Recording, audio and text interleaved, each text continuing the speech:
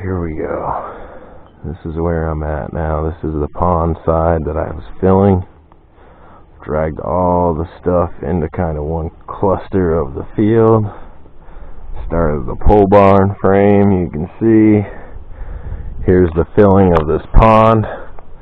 I'm gonna need to rent that dump trailer still, because I can't count on anybody to help me as usual.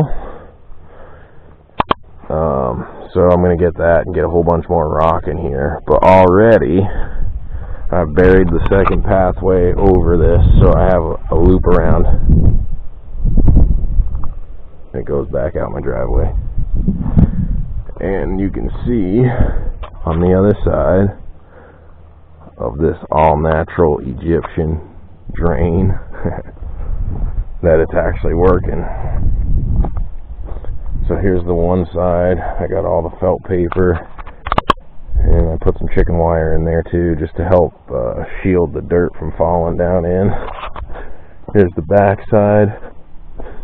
So there's a pile of small stone and then big stones stacked around the pipe.